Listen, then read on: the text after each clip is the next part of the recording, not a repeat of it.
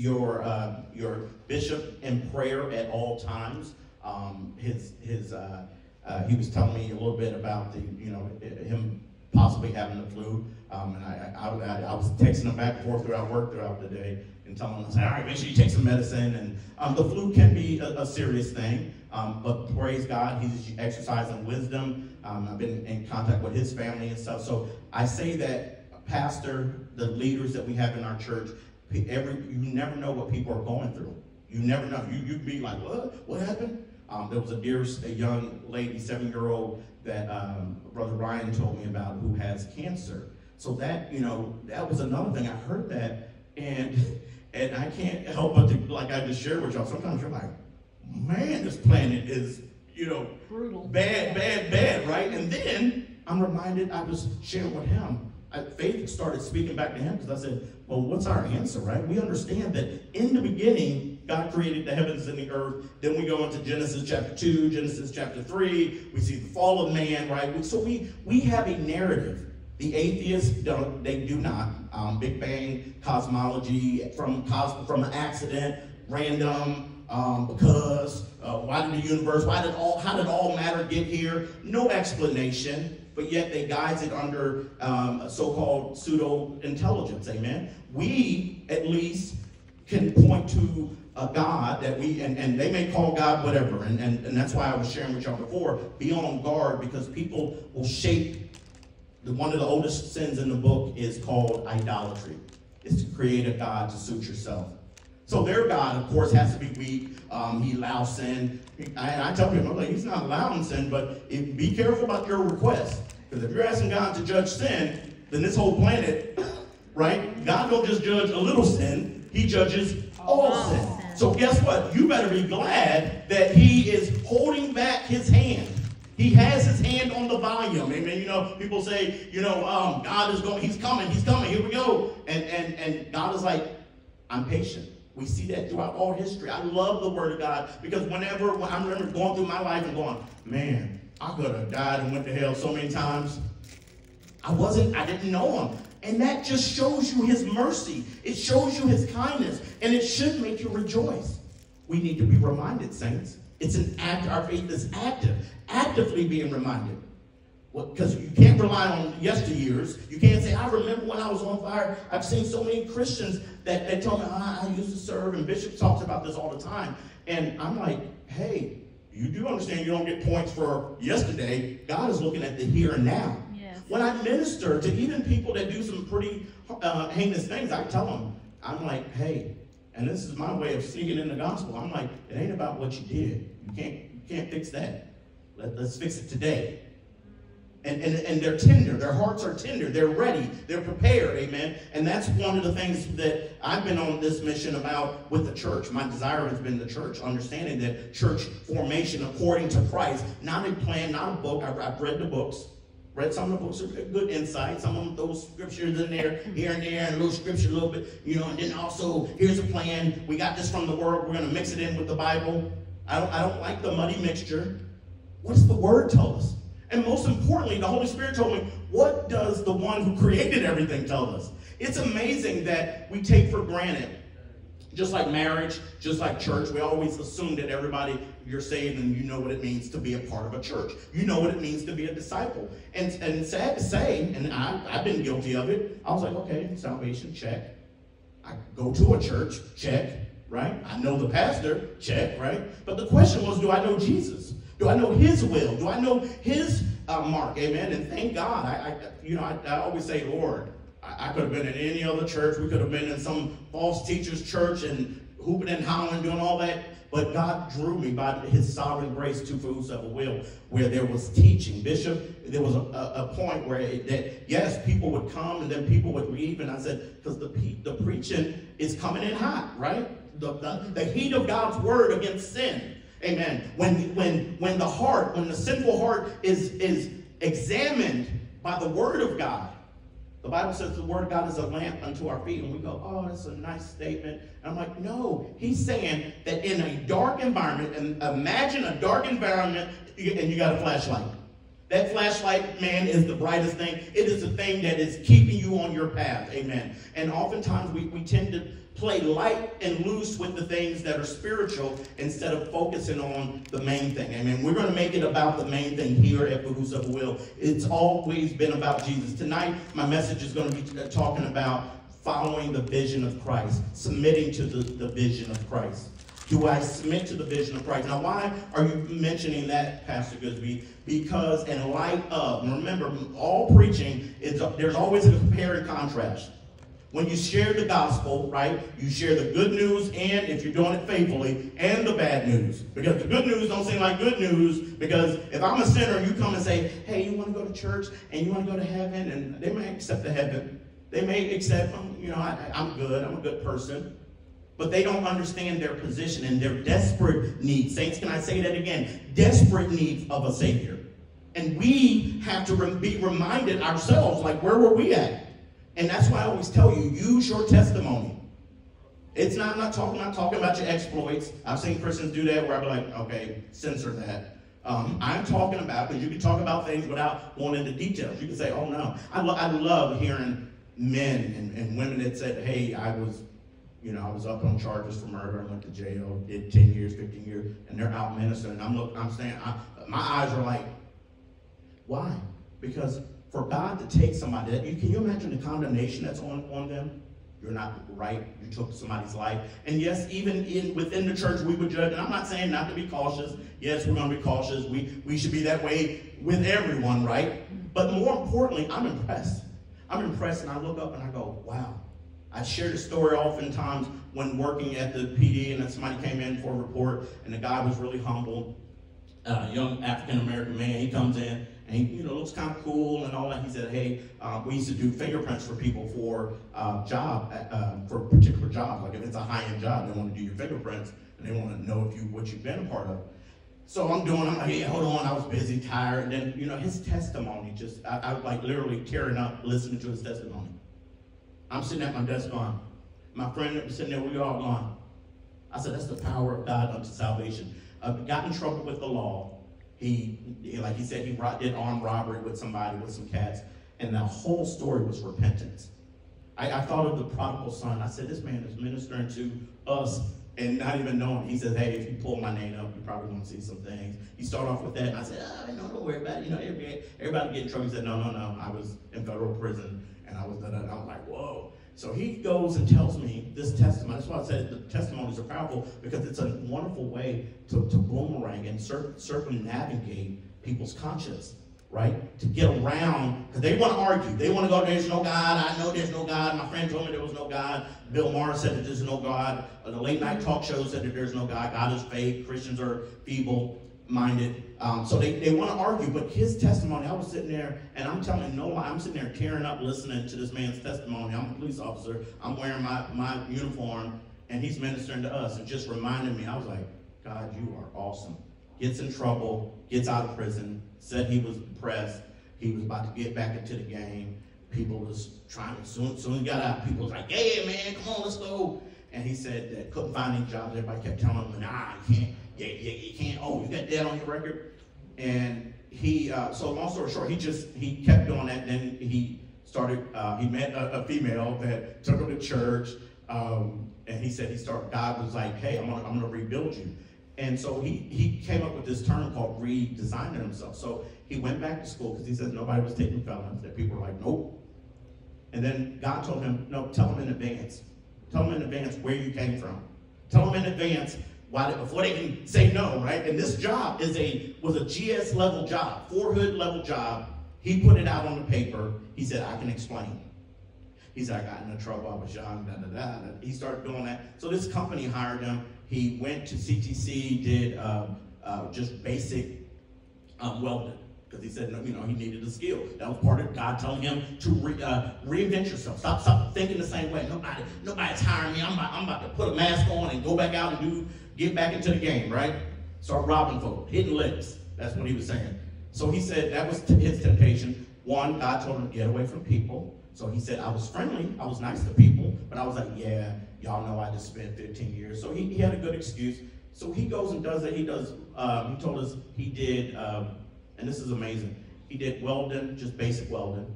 Then he was working for a guy. He said, I was making some good money. Then another guy said, like, hey, you ever thought about being an electronical welder? Because they make more money. Then he goes and does school, and then he goes for this military four-hood job that federal government are, they're pretty strict. He goes there, the guy's like, okay, well, so all right. And he tells his testimony, it was 3 people on the thing, they were all sad, going, wow, look at you now, right? Humility. I saw humility. I didn't see pride. I wasn't like, yeah, I'm back in the game again. It was humility, and I thought it was powerful, and it showed me something. I said, people run from their past. And there's a way for you to be able to show the greatness and the grandness of our God by him being able to redeem a sinner. Like, in the world, we judge people. We look, I didn't rob anybody, so I'm better than him, right? But in God's eye, one sin is enough to send you to hell. And so he, in his humility, showed that, hey, I humbled myself. I had to redefine myself. I stopped using excuses. He said, bro, I was doing the same thing. My friends were like, yeah, it's hard to find a job, bro. We need to go back to the old ways. And he did a couple of things. And so it was a powerful testimony. Literally, I'm like speechless. I'm fingerprinting him, so he can get his cards, and then they can send them off. They already knew his thing. He said, guess what? The guy was like, I'm glad you told us. And then he said they got called, and then they said, hey, you got the job. And he says, I'm not supposed to have this job. It's a disqualifier. But he had the job. And I look back on my life. I look at how I'm least qualified. And every job, there was 3 jobs that I got, and I'm not going to go into that. But just showing you the power of God if you humble yourself.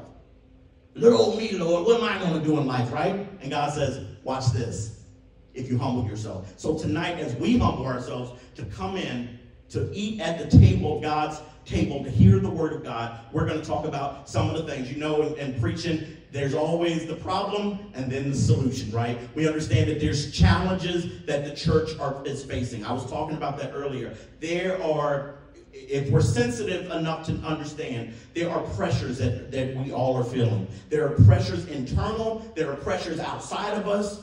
Amen. Even within the church, I sense from Bishop, he didn't say anything, but I sense from him what's going to happen with the church. His lovely wife of years, 50 plus years, has gone on to be with the Lord, and he's moving through. And even there's his own struggles and his health and all these different things. And I pick up on that. I pick and say, those are stressors. What's going to happen to the church? What's the longevity of the church? Is Pastor Goodsby able to do it?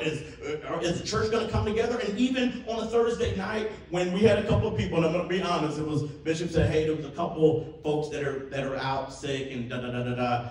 He said, you think we should have service? And that temptation was, well, and then I shook it off spiritually and said, no, we will call on the name of the Lord. We will stand in the gap, because I understand coming to church, it's not about just hearing the message, which is important. It's one of the highest forms of worship, but it's also about connected. Like, we're all connected. We all rely on each other. I'm like, hey, when I see you, you see me, we all, okay, you're good. Okay, you're good. It is the team. Then we have another job of praying for those who are not here. Amen. Amen. As the message is going forward, and you're looking, and a person, they're not there, but visually they're there, right? You look to the side and say, such and sit there. That's your opportunity. This is an active church. This is not a church where, it's the spiritual elite versus, no. We're all growing and maturing, and the prayer warriors are here tonight, amen, not from some sense of spiritual elevation. We have ascended the greater heights. No, we are here humbly going, Lord, you gave me the grace to come here tonight. Amen. That's why I'm here. Hallelujah. I'm weak. Lord.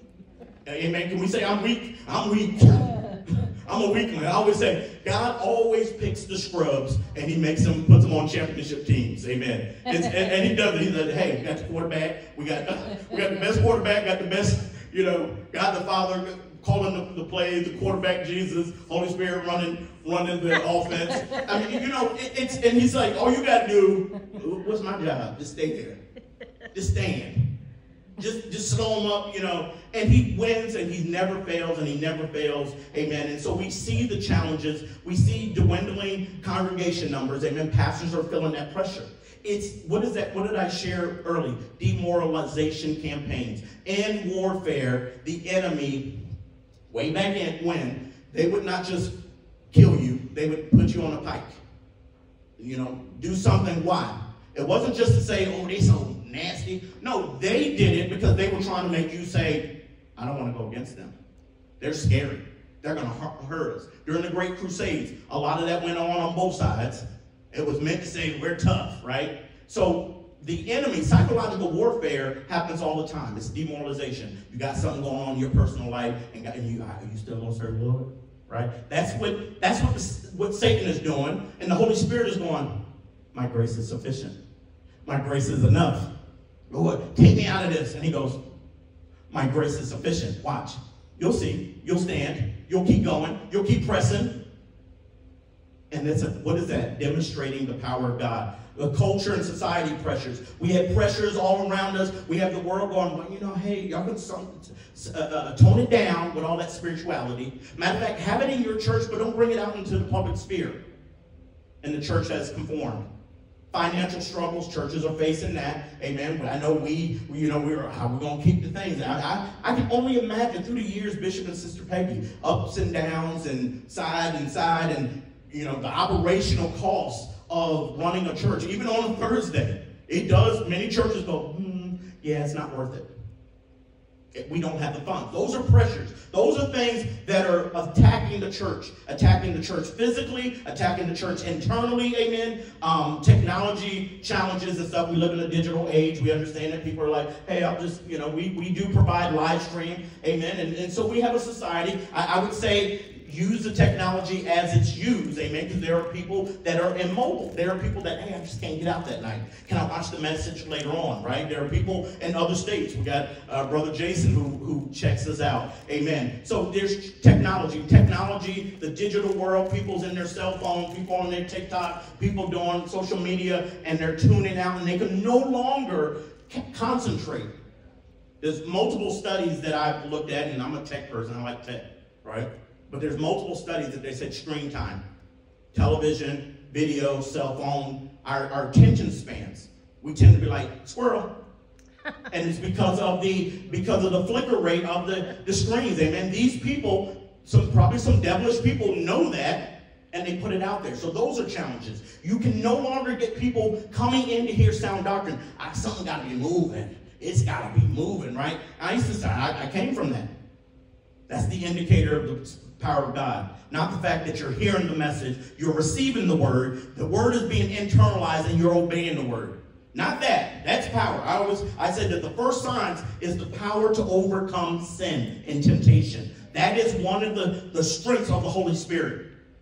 To have you, as a Christian, act Christ-like, behave Christ-like, talk Christ-like, think Christ-like. The temptations, right? We were just talking about technology on computers. People are falling in love all around the world now, right? Those are challenges. We have youth engagement. Those are struggles that churches are starting to not be able to be equipped with, because, again, you're competing against all these different factors. So I'm laying it down. There's bad news, and then I'm going to tell you about the good news.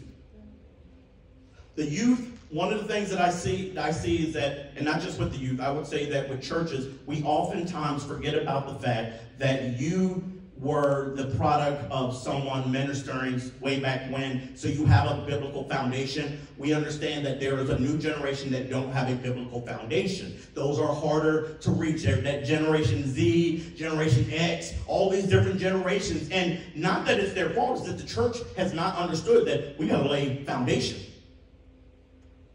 And not just give them spirituality, because that's popular. Spirituality, remember, the gurus, spiritual gurus, all the different false religions, all the mixture, what I call the muddy mixture of Christianity with other false belief systems. You're seeing a lot of that, the popularizing, where people are saying, hey, I take a little bit of Christianity, and I take a little bit of Buddhism, and then I mix it, and then we call it a church. We have that challenge. We have political polarization. I can go on and on about that. What is that? That is basically people are being divided. They're being polarized. Democrat, Republican, Independent, Green Party, and those are stressors that are affecting the church. Within the church, I've seen people, and I came from that. I came from, well, this is what we did. This is how we voted. With no idea why. Just doing it because it's cultural. Doing it because, hey, they're going to give me more money. Hey, he's going to help me out. Yep. Shallow voting until you get saved and you go, whoa, now I'm voting for the kingdom of God. What are you going to do to advance the kingdom of God? Now, that should be the question of every believer, but you're not seeing that. I've been around brothers and sisters who tell me about various issues, and they go, well, I'm for this, and they claim to be saved. I'm like, you need to get saved. For that, it's the inner works of the Holy Spirit is that you are like your Heavenly Father. He does not like sin. You no longer like sin. There was a time when you were. There was a time when I was indifferent. There was a time when I was like, oh, well, to each his own. I'm not doing it. Until I'm confronted with the truth of God's word. And remember we talked about that when I first started really getting into the word. I was talking about God is an objective God. There are absolutes in the kingdom of God. It's not wishy. It's not the muddy mixture of, well, brother, you believe what you believe, and I believe what I... No. We see that Jesus has an intention. We've been talking about that in Matthew, amen? Instead of reading those narratives as, that is wonderful, look at Jesus, that is so great that he did that. He is saying this message is for you in your generation. Applying it properly, applying it according to the power of God's revealed truth. We talked about it. If the truth of God is not absolute, then we can shut it all down. Because then I would say the atheist is correct. All religions are pretty much the same. Worshiping a deity. I heard some guy describing it the other day. I watched Christian apologists do debates with atheists and other people from different worldviews. This is how I kind of learn. I get some great teachers, and they lay down the case for our faith. Our faith is a very solid faith. But what you have seen is I would say, a spiritually dumbing down of the American church. Mm-hmm. It's weak. It doesn't have the conviction. Yep. In love. There are ministers that I listen to, and one, there's a lot of flack talking about, hey, go to a homosexual wedding for my grandson, and he preaches against infidelity and adultery, and his colleagues are like, hey, and if you don't think that the battle of the enemy is cunning, the enemy is sly. I talk about that because I'm reminded, because every time I failed and fell for some temptation, I'm like, man, the devil got me on that one. He will convince you about a lie by telling you a little bit of truth. Yes. Because you'll hear it. God is love. A little bit of truth, and they don't balance it. He is love, and because of that love, I'm glad you brought that up, my friend. I'm glad you brought that up. He is love, and you know what he did on the cross so that you and I wouldn't have to go to hell, because he's love, but he's also holy God, and he's a God of justice. And one sin to God. This is how we need to minister. This is how we need to engage. That doesn't come from just, I heard the preacher. It comes reciting the words, reciting the message, preaching to yourself. I hope y'all preaching to yourself when you're driving, because that's one of the best times. Get a word, start talking it. Grab a word, say, yeah. What if you had to explain that? The Bible says don't remember anything, because in due time. It's assuming certain things. It's assuming that you're studying the word. In due time, the Holy Spirit will give you what to say. As a matter of fact, it's more directed when you're persecuted. Mm-hmm. Not day to day. There's been times where I've been, the Bible says, rightly divide the word of truth. So, and not rightly divide the word of truth, but it says, for the minister that you, and I'm paraphrasing, I don't want to be careful on quoting it, but I'm just going to paraphrase the fact that I need to study the word of God so that I am not ashamed. Do you know when we're ashamed on two fronts? We're ashamed when we are misquoting scripture, and we're ashamed when we go, I don't know that answer. We are in spiritual warfare. We talked about that in the marks of a church. That church that Christ was talking about in Matthew chapter 18, that church knows the word. That church knows that they're on guard, right? They're not just sweet by and by, we're waiting to get to heaven. That church understands that I'm losing my grandkids. I'm losing my children. I've seen many believers, and it hurts my heart because there's family members, cousins, uncles, aunts. There's so many people that I'm like, I don't want them to die and go to hell. There was a time when we all could just blur together, the lines were blurred. Now, God is making it to where there's a divided line. What do you stand for? What do you believe? Those convictions better be convictions. I'm in a politically correct vocation, cities, these are the do's and the don'ts. Don't talk about people's this and gender. If somebody comes in and says that they're female, we all talk about that. I'm like, well, it's going to come a time when I may not be able to work there. Mm-hmm. They literally put that in a training and said, so if Peter come in and he says, I'm Pauline, no longer do you refer to that person as that, but you, and so the enemy's cunning, sly. He wants us to mimic a lie. Mm-hmm. And Christians go, well, I won't be loving. Yes, we are loving. God so loved the world that he gave his only son. This is why the gospel has to be richly and thoroughly preached. It cannot just be watered down and I'm gonna pick the nice things and I'm going to leave some certain things out. Amazing grace is not amazing until you say, hey, he saved us from the wrath. And you can break it down. You have to use words like wrath. You can say, hey, God's the universal judge. And I'm with you. It sounds very bad. But according to the word of God, I had somebody confront me, what do you think about homosexuality at my job? And I was like, oh, it's a setup question, right? Because I'm supposed to be engaged with so many different people. And I said, well, I don't know about homosexuality because that's, but I can tell you this. And I went and talked about fornication, which is another sort of subject to other people who were like, hey, I just sleep around with whoever, right? Mm-hmm. But I told them, I said, well, Jesus said, whoever looks at a woman to lust at him has committed that sin of adultery in their heart. And so, look, and you're right, it's either true or it's not. We will always give them that alternative. This is why I love the word of God. It's not ambiguous. It's not, well, there's a third option. No, there is this way or this way, and God has done it that way so that you can make an informed decision. So if you reject the gospel, you reject it fully. It's not, well, I didn't know, that was a trick question, they didn't tell me it right. No, it's always what they call, there's a divide. There is a right or wrong, and we see that throughout all scripture. We see that balance. So, moving along, we talked about mental issues. We talked about the global mission and evangelism. That's starting to be under challenge. Why? Because you have places and governments and systems that are saying, no more are you allowed to preach the gospel. Don't bring that over here. Don't bring it in our country. There was a time when Christianity, you could come in, which was a wonderful thing. You could come in with a hospital, orphanage, and all these different things. Now those countries are becoming more and more hostile to the name of Christ. And so all these challenges, the last one, maintaining doctrinal integrity and upholding biblical doctrine. That is, I would say, probably a thing that is, it's one of those things that are sneaky, because it's not so overt. And I shared this, when you look at Satan's tactics, is that he tells you a little bit of truth, but there's a lie in there. And we all know, and I know in my profession, those are things that people can get in trouble with. You tell me a little bit of truth, but you leave certain things out, that's still omitting. You're omitting facts.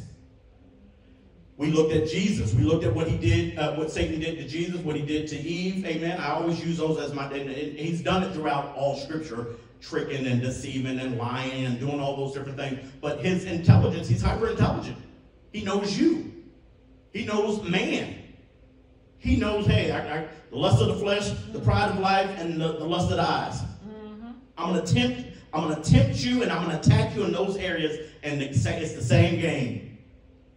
And if we're not rooted in the word, it's easy to be deceived. I look and I say, man, how can we fight against the deception? You turn on the news, and I know certain things, but I'm like, man, he said that pretty convincingly.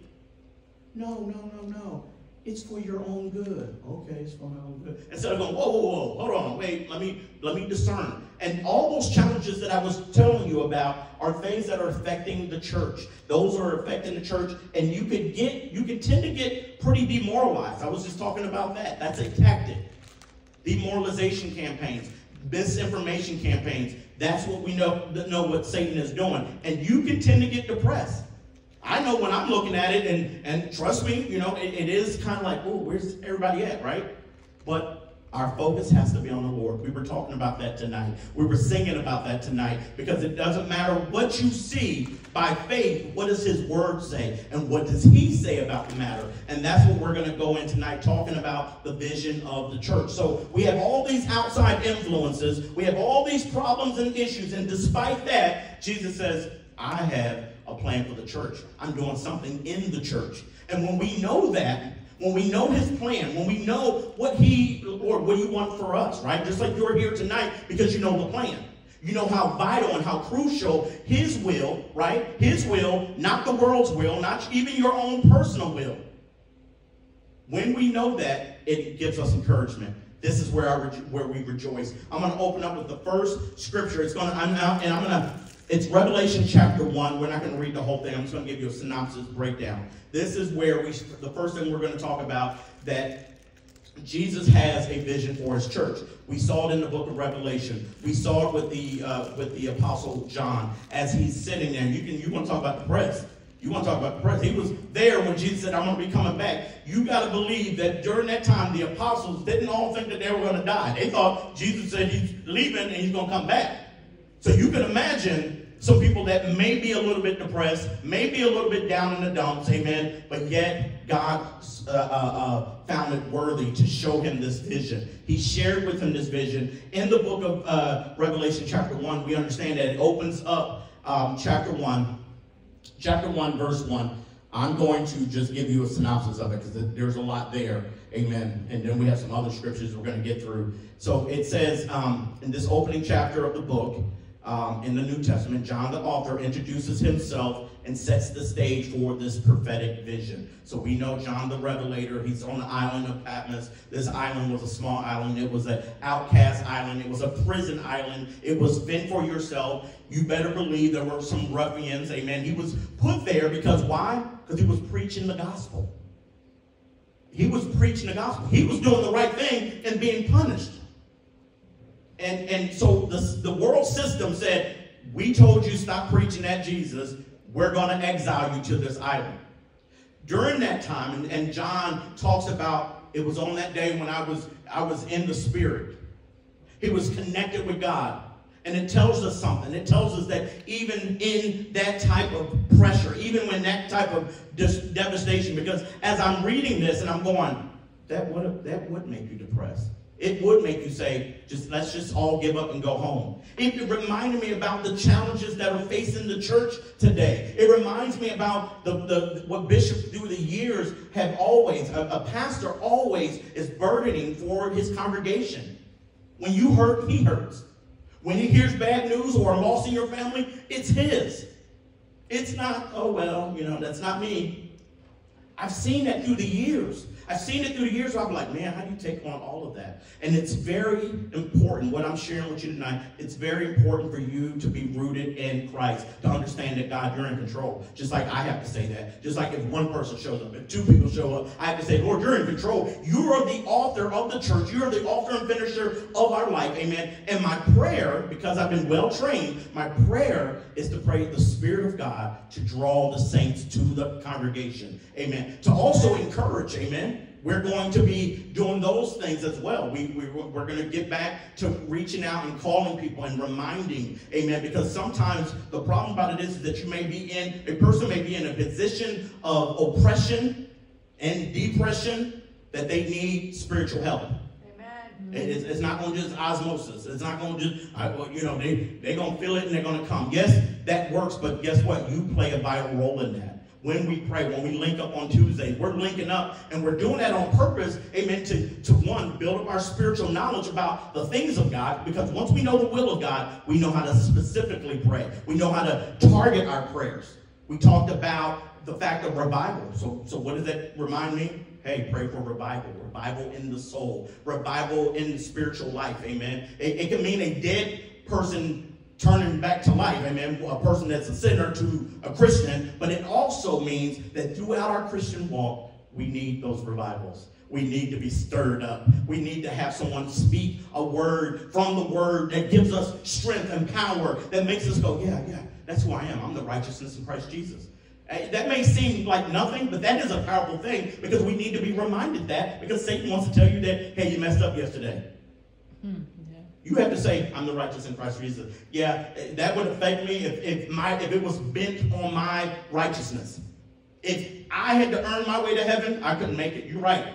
The accuser can tell me that, but I can say, it's not by me. It's not by my might, but it's by the Spirit of the Lord.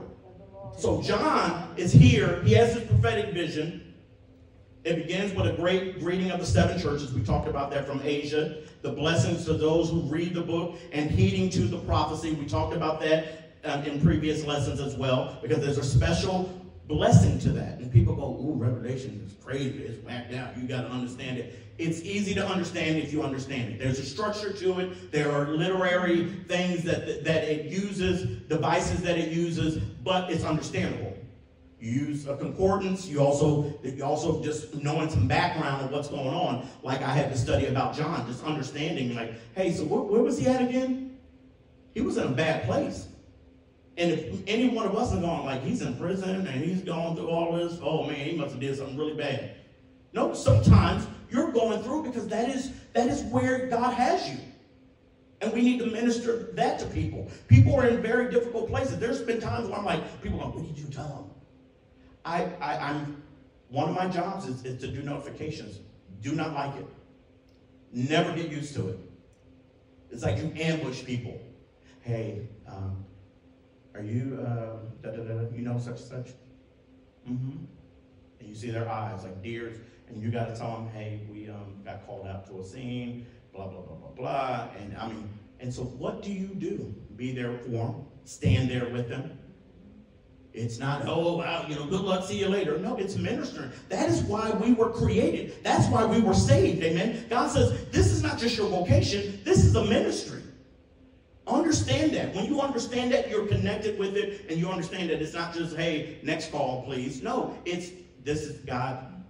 This is why I was brought here tonight.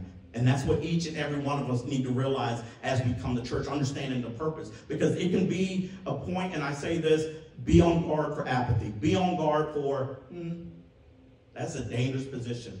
Because you may not come back. You may not, it may be so where you're cold to the spiritual thing. It can do nothing for you. It's called inoculation. People who are given a virus shot and they're inoculated, and then they get that, it's worse. And that happens spiritually. You hear the gospel. Matter of fact, the Word of God tells us about those type of individuals. They hear the gospel. There's no other sacrifice for you.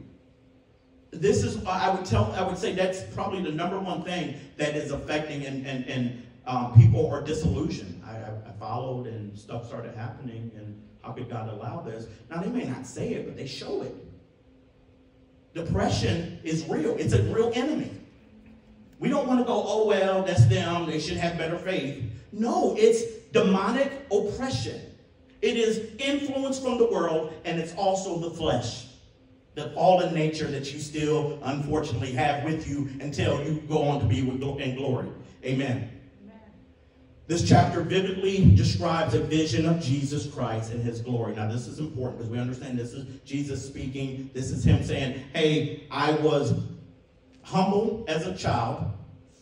Then I was revealed in Old Testament. I was humbled as a child. And then Revelation, now I'm glorified.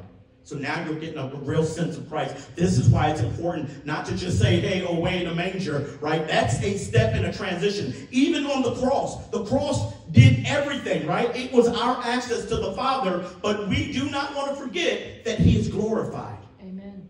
He is King. He is Lord. He deserves our attention. He deserves the attention of our mind. Amen. Alex, keep me on point on time, please. Okay, thank you.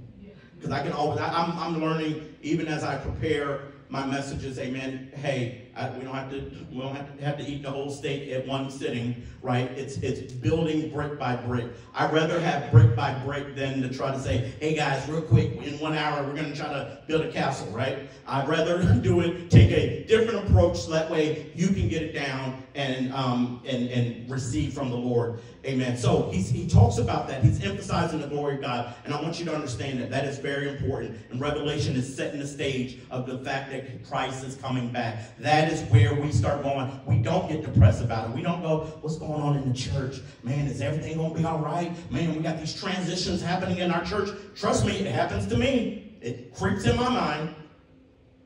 But I'm reminded about the word. I'm reminded about the faithfulness. I'm reminded about the apostles, when the apostles went through different things. I'm reminded about what Paul spoke to Timothy, right? Because Bishop has spoken those things, those very words to me.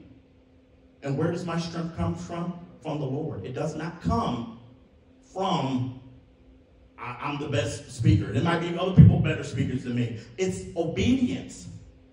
You and I, it's obedience. Tonight, what is on display, make no mistake about it, is the obedience to Christ that you exhibit. The fact that you are coming on a Thursday when you didn't really have to. You could have been somewhere else. You could have made an excuse and say, hey, and you might have a legitimate excuse. Don't get me wrong. I always like to qualify, because I don't want anybody to misconstrue and say, oh, what if this happens, what if that happens. I'm not talking about that. I'm talking about when you can make it. I'm talking about when that extra push, that extra defeating. Are we defeating the flesh? I always tell people, you have victory over the flesh. The mere fact that you can get that flesh to say, hey, make it on Thursday night. On Thursday night? Yes, it's a little chilly. On a chilly Thursday night too? And you made it? The vision that Jesus, that John was talking about was to reassure believers of Christ's sovereign control. That is very important. When we are hearing this message, as we are hearing the message, and it started with the glorious praise and worship that we were able to give to our God. And I say able because when you think about that, that's a blessing. You're like, Lord, I'm not laying in a hospital dead or not on life support, right? I'm able to worship you. I get excited about that. Oh, Lord, thank you for waking me up. Thank you for bringing me here today. Thank you for protecting me in my drive. Thank you for, and go down the line, and you will find that when you see God high and lifted up, it will explode into more and more praise and worship, amen. And you will be that saint that is impressed with the things of God. You're impressed with the Word of God. The Word of God can teach you something, amen. When I'm hearing the Word, Bishop is preaching out of certain messages or Bible verses, and I'm like, oh yeah, I was in that the other day, right? I stopped that. God is not impressed with that. God's like, are you obeying it? Are you listening? Are you held accountable to that same message? Amen? So that's what he's talking about. In summary of this, it says the importance to understand, and again, I did this because I can preach on that by itself, because it's a reminder about the glory of God. It's the reminder about the glory of Christ and his soon return and his power and his authority. It is meant to stir us up. It's meant to shake us out of what's going on in the church. God has it under control. Jesus said, I have it under control. My church is going to be my church. Those that are for real are going to be within my church. Those that are standing at the last call will be in my church. So he's telling, and for pastors, because we tend to want to be the fix-it-alls, and I know his temptation, my temptation, we want to fix everything, and God says, I'm the Lord of the church. I can relax. I can say, oh, all I got to do is execute the plan. I just got to execute the play.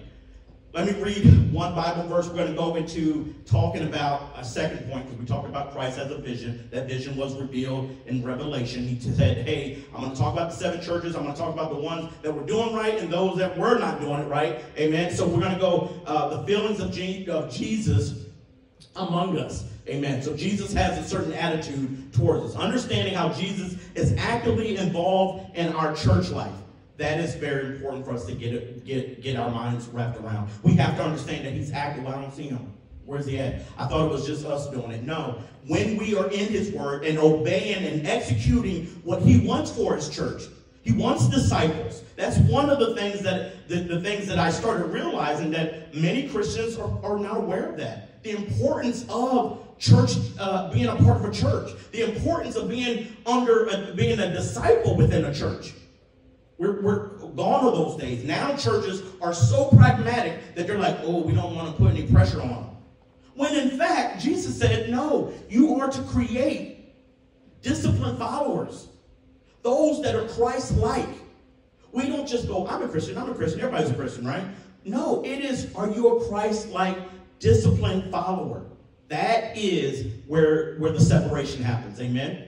And so, the book of Revelation chapter 13, amen, that we were just in, and it says, Christ amongst the lamps lampstands in Revelation. Can you turn to verse 13?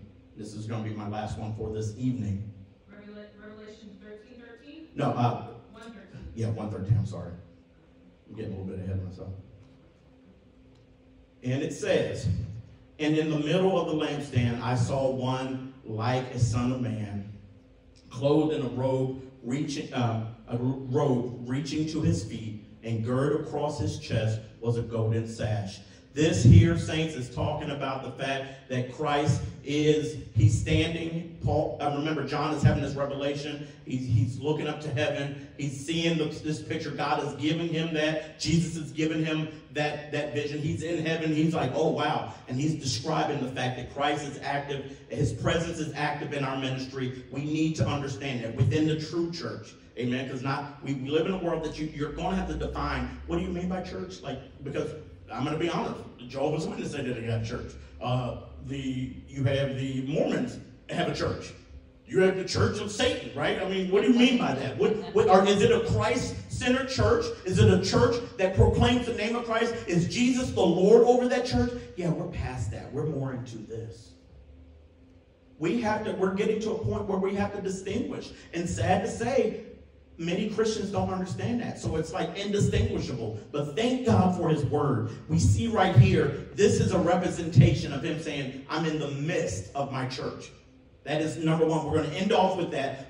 I went in and gave you a breakdown from Revelation just so that we can recap what was actually going on. Matter of fact, the mindset of John, he had to be like, oh, this doesn't look good. And Jesus, hey, I thought you said you were coming back, right? You want to talk about disillusion, but yet he stayed faithful. Yet each one of the apostles were died. The blood of the apostles paved the way for us to have the word of God that we have today. And many people forget about that. It was by blood. And people say, well, they were lying. It's one thing of not knowing that something's a lie and dying for it, but to know it's a lie and die for it, you're not likely to do that. That is one of the arguments that atheists, worldly people say, oh, they just made it up. They didn't have the internet society. This wasn't a TikTok society. These men wasn't trying to be famous. Because if you're in front of people and they're about to put you to death, all you had to do was renounce them. Okay, it was a lie. We hid his body. They went to their deaths. And this is why I want to tell people when they go, I'm an apostle, I'm this. I'm like, you're not the capital A apostles, because they died. John died. He was on, yes, he didn't die quickly, but I mean, that was a terrible death. Yeah. Starving. Fighting for your survival, because that island was filled with other killers, murderers. It was an exile island.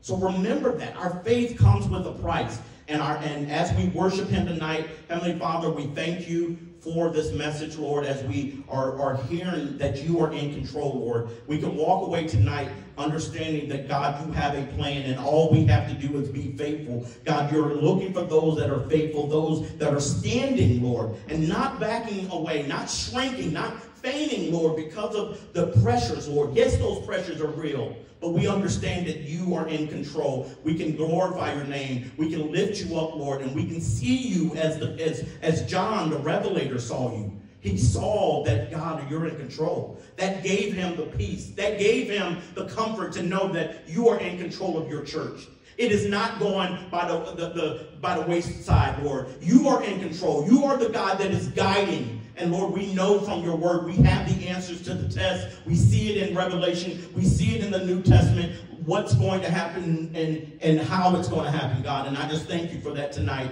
I thank you for the praise and worship of the saints, God. We understand as a ministry, we take that serious. We understand that praise and worship lifts you up, Lord. And it reminds us about your grandness. It reminds us about how powerful you are. And it reminds us that you are still the God that is delivering. You're still the God that is healing. If we are to pray, if we seek your face with all humility, with all love for the saints, God, that your will be done in this church and in this ministry. And I just pray, God, that you are glorified with my brothers and sisters, those who were not able to make it. I pray that, Lord, that you will give them, by the power of your Spirit, Lord, that conviction. If they need to be convicted, Lord, or it may be, Lord, that they are shut in, Lord, because of sickness. And I pray, pray that any boundaries, anything that is weighing them down, God, that would be removed. I pray, God, that your will be their will. Lord, just like it was for us here tonight, God, we're nothing special. We're not super saints, Lord. We're just walking by faith, and we're allowing the power of your Spirit. True anointing, God, is to overcome the flesh. It's to be obedient. It's to live a life of love. It's to live a life of Christ-likeness. And we just thank you for everything. I pray for the safety and protection of my brothers and sisters. I pray for those that are in the hospital. The little baby, Lord, that is 7 years old, that is sick with cancer. We pray on her behalf. We stand in the gap, God. Lord, there are things that are out of our control, Lord. We're not the doctors, but I pray that you will give the doctors wisdom. You will give them a pathway to her healing, Lord.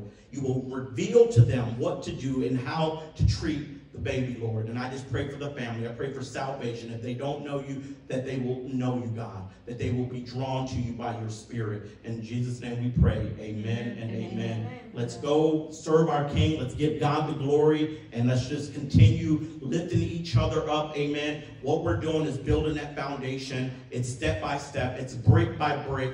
Amen. And I believe that we're going to see that transformation, especially within, I will say this, pray for our youth that we will reproduce Christianity. If we lose our youth, and this is one of the tactics of the enemy, amen, God just laid this on my heart. This is a playbook from the enemy. I'll take your youth out, and that'll decimate your numbers.